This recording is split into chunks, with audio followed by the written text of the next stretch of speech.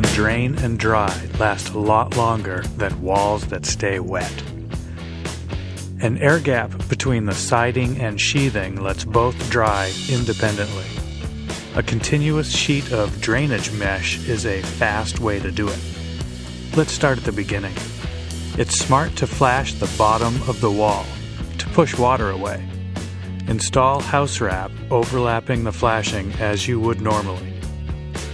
After the windows are installed, add a mesh drainage mat to the outside of the wall. Siding is applied directly over the drainage mat so water can drain out and air can flow in.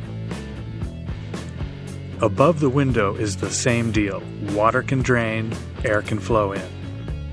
Below the window, air can flow up and out behind a notch in the trim board, which is a lot like the top of the wall. Walls that dry are walls that last for a long, long time.